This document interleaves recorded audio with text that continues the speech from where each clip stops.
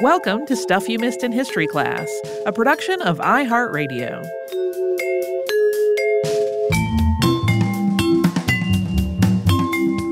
Happy Friday. I'm Tracy B. Wilson. And I'm Holly Fry. This week on the show, we talked about the South Sea bubble after a 2-year procrastination/resource delay on my part that worked out in my favor because I really liked the resources I found on the second attempt more than on the first attempt.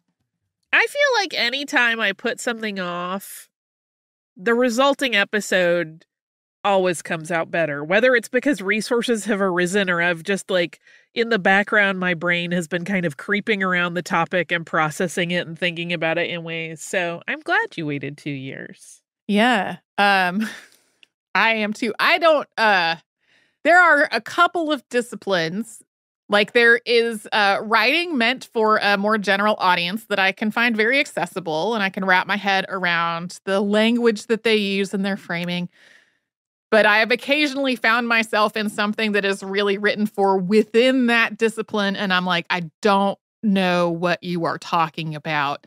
One of them is economics. There were a couple of older as of 2019 or early 2020 when I was looking at this, where I was kind of like, I don't know what you're saying. Weirdly, another one, sociology. There have been a couple of times when I have found a sociology paper that was about the subject that I was trying to research, and I tried to read it and was like, there's just a whole vocabulary here that having taken Sociology 101 in college as part of my general education requirement, I'm like, I don't know. These are concepts. They're words for concepts. I don't have any of this framework. And then I second guessed myself. I'm like, am I just a mess? And so I asked my friend who's a history teacher and was like, has this ever happened to you? And she said, yes, I have seriously considered taking a couple of classes because there's often overlap between history and sociology. And I will get into deep sociology weeds and not know what's going on. So I'm glad I was able to find some things where I knew what was going on. I also kept thinking about stuff like Beanie Babies. And whatever nifty new thing people have going on that are glommed onto about trying to invest in, going to make a bunch of money real fast, but it's really a lot more like a Ponzi scheme. Thought about doing a Ponzi episode, maybe do that later. Yeah. I mean, the trick, right? Here's the thing. There are people that make a lot of money really fast in those schemes, but they're usually people that had a lot of money to begin with. They're just augmenting their ridiculous wealth. And the people that actually could really use a financial bump usually get the short end of the stick. Yeah. Well, and that was the case with the South Sea bubble, too. A lot of the people who were the loudest and the most outraged were either people whose losses were not real money that they ever had. It was the money they didn't get because they didn't sell at the right time. So the price had gone from roughly where they bought it back to roughly where they bought it. And they just did not get that tenfold increase. They saw it mad. And, it's not like I have a giant investing portfolio, but I have been in positions where I had an employee stock purchase program or something. And I've sort of seen, well, this used to be worth this many dollars, but now it's worth way fewer dollars. At one point earlier in my career, I got shares as part of my compensation. And then they were worth less than they had been worth when they were given to me as part of my compensation. And I was like, this is weird. I don't really appreciate that at all. But then the other thing about the people who were the loudest about their losses in the South Sea Company, a lot of them were people who were already rich. And so, yes, they had lost a lot of money and that would suck. But they were still rich and they still had a lot of money. Right. Their livelihood was in no way in danger. Yeah. Yeah. And that was not the case for everyone. Yeah. The ordinary middle class folks who lost their whole savings or who subscribed at the wrong time and then were on the hook for something they couldn't afford anymore. That was I think a more immediate problem in a lot of lives than the person who was really rich and lost a lot of rich people money and still had a lot of rich people money, but were mad about the money they didn't have anymore. Yes. I found myself thinking a lot about the housing bubble and the whole. Yeah. Invest in a home. We will make a loan work for you. It's going to be fine. It's going to be fine. And it wasn't. It hasn't been fine for everybody. Yeah, I know people that bought their homes really at the peak of that, like, pre-collapse housing bubble. I bought a home not at the peak, but nearer to it, but as a short sale. And I thought I was getting an amazing deal. But then I owed way more money than the house was worth. And that was not great. It was not something that affected me until I tried to sell the house and was like, I need more money to pay off the bank than I can get if I sell this. And that was a giant mess. Yeah, that's no fun at all. I definitely have a lot of friends that were in that same boat where it was like, oh, my house is worth half of what I owe on it. Yeah. It's not a fun place. No. Well, and especially when other stuff happened as a result and in this at the same time as the housing bubble collapsed. So, like, you know, people who then also lost their jobs and like couldn't pay their astronomical mortgage payments anymore, and then also couldn't get out from under their house because, you know, they owed a lot more money on it than they could get if they sold it. It was bad scene all around. Yeah, not good. Bubbles. I did not realize that the word bubble to refer to such an event went back so far. That seemed like a very 20th century jargon thing to me, but no. Yeah, I found several sources that said this was the first use of bubble, but, you know, Oxford English Dictionary disagrees with the people who put that in their article. It does seem like it became a lot more popular terminology. We didn't mention it, but people also could still remember the tulip mania bubble. That was not long enough ago in the past that it had fallen out of public memory or anything.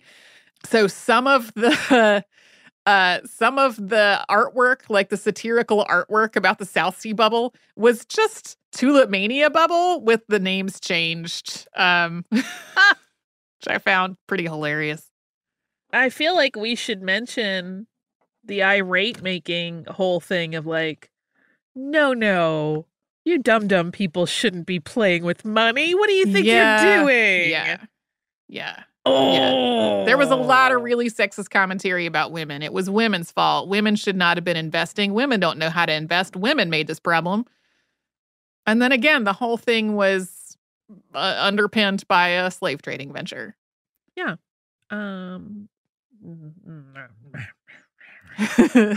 That's all I've got is growling.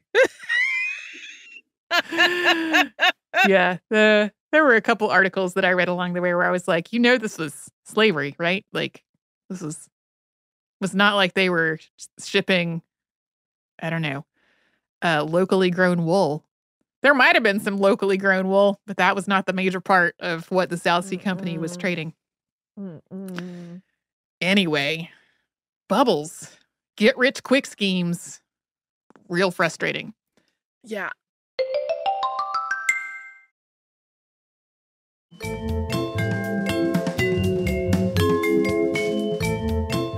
We talked about Moms Mabley this week. Yes, we did. I've enjoyed watching so much of her comedy as YouTube videos, listening to some audio clips from various albums, stuff like that. And boy, did I spend a lot of time just trying to find out for sure what happened to all of her children. I became way more invested in this than I typically do on unanswered questions on the show. And there was a lot of like trying to search through vital records from Transylvania County, North Carolina, which is where Brevard is, and Buncombe County, North Carolina, which is where Asheville is. And then also just having questions about how carefully either of those communities were recording births of Black children during these years. And it frustrated me not to be able to find some more definitive answers. because it's like whatever is the answer, clearly traumatic situation. Right. To either have had 2 children who were placed for adoption, seemingly not really with her having a lot of agency over that and never seeing them again, or whether she had 4 total children and 2 of them disappeared when the people whose care they had been left in disappeared, and she didn't get to reunite with them until adults. Like all of the possible scenarios, I'm like, all of these have layers that are tragic and upsetting. Yeah. And less tragic parts of her story. How did she get on your radar? Do you remember the first time you saw Moms Mabley? So the first thing that I really remember is that Marvelous Mrs. Maisel episode. Oh! It's totally possible because some of the old variety shows that she was on used to be syndicated on Nick at Night, or little clips of them would run on things like Comedy Central when I was a kid. We were not early adopters for cable at all. I'm not even sure when cable first became an option out in the country where we lived. So, like, it's totally possible that I saw comedy clips and they just did not stick in my memory until I watched The Marvelous Mrs. Maisel and was like, I'm pretty sure Wanda Sykes is playing a real person here, and I need to go find out who that is because I am intrigued. How about you? Carol Burnett. Oh, yeah. I think I remember it distinctly. I remember seeing her on Carol Burnett when I was tiny. I'm still pretty sure it was a rerun, but like that was before things like Nick at Night existed. Uh-huh. And then also seeing her on Flip Wilson. Oh, yeah, okay. Because I am one of those people, again, I was a small child who thought it was a man in drag. Uh-huh. And I remember my parents being like, I don't think that is. Because I was like, is that a guy? And they were like, I don't think it is. But I don't know. Like, they were very well, I don't know what you're asking about, kid. Well, and enough adults had the same question that when I was really just pouring through old newspaper articles, trying to find as much about her as I could, I found multiple, Ask the Columnist columns where people were like, is Moms Mabley a man or a woman? And then I didn't make this point in the episode, but maybe I should have. I think even in addition to the fact that I think she would have been more famous among white people had she been white, that's obvious. I also think there would have been a biography of her. Oh, yeah. Written either while she was still living or shortly after her death, when a lot of these questions would have been easier to research because there would have been more people alive who would still know the answers. And there's not a Moms Mabley papers collection in existence that at least that I was able to track down. And other people of her influence, especially if they were white and especially if they were men, did have all of that. So yeah, I'm glad she's getting tiny bits of more recognition sort of trickling out through things like that, the play from the 80s that we talked about. And although I think that might be the source of the thing about her mother being killed shortly after her father's death. I feel like some of the things that are multiple conflicting accounts have been picked up from there. But it's hard to trace because a lot of people have printed things and they're reporting without saying where they learned it. Yeah. I'm literally just thinking about her and laughing. Yeah. You and I both do the thing where we just tell our spouse the whole thing that we've been researching. And so we were eating dinner and I was talking about Moms Mabley, and Patrick got out his phone and started looking at Moms Mabley videos during dinner. And she had one, and I think the double entendre filled things that we actually said in the episode, I feel like probably would just fly over the heads of younger listeners. And if you have had to have awkward questions with your children this week, sorry. But I'm not going to repeat this particular one. She gave this joke that was just delivered with amazing timing, and that there was a pause, and Patrick went, "That was a very dirty joke." Yeah. Oh yeah. Listen, I love a filthy joke, so I love how she used her platform for activism without skipping a beat. Yeah. Yeah. That for sure. And also her social satire stand-up and her very pointed social commentary and critique, like that genre of stand-up, she was really a front runner in. Like one of the first people who was really doing that and making use of this very disarming character to be able to say things that other people probably couldn't get away with. One thing that I didn't get into in the episode, because I just couldn't figure out how to work it in, is that there's been a lot of conversation about her sexuality and her presentation of her gender and that kind of stuff. And I read one paper that traced several jokes about gay men in some of her comedy albums. And the person who wrote the paper was making the argument that like this was clearly her laughing with people and not at them. But in reading the jokes, I was like, I don't know if I have the same opinion on that read. Right. And it could go either way. I don't really know the answer, but it is clear that she had some jokes in her set that involved gay men in the era before Stonewall, before there was as much cultural visibility.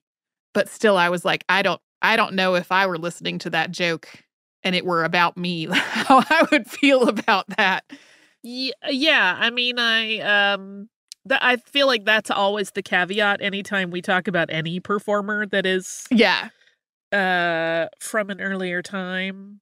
I imagine in today's world, she would be making different jokes. Oh, for sure. I think she specifically would feel differently about the issue and be making different jokes.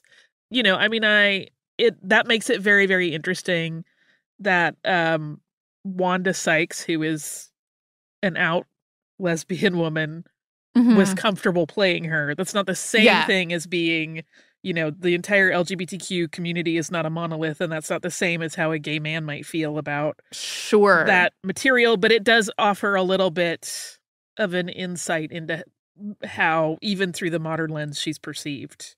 And people have interpreted her life in several different ways. There are people who have described her as lesbian and people who have described her as bisexual, and wherever you want to fall in that interpretation, it's clear that off stage she was just living her life as who she wanted to be as an adult. So, you know, she's clearly is a life that with all of the line blurring with gender and sexuality is like in the queer history umbrella. Yeah.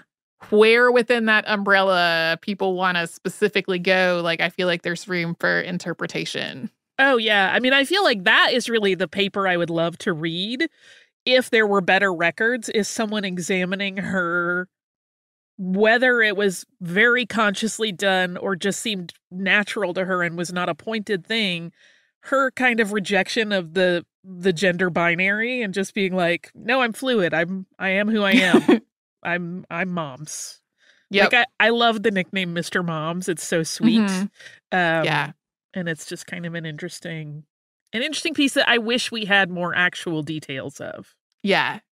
And even a lot of the folks that were, not everyone, some of the folks that were interviewed in that documentary who gave those insights are no longer with us. So anyway, I have said this 12 times now. I think I love Moms Mabley. I loved having a reason to stop what I was doing and watch stand-up on YouTube.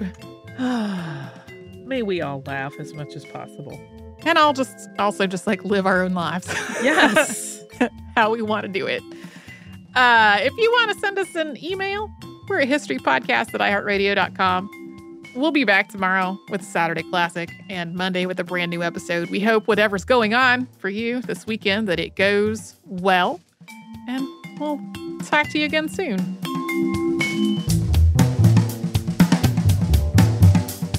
Stuff You Missed in History Class is a production of iHeartRadio. For more podcasts from iHeartRadio, visit the iHeartRadio app, Apple Podcasts, or wherever you listen to your favorite shows.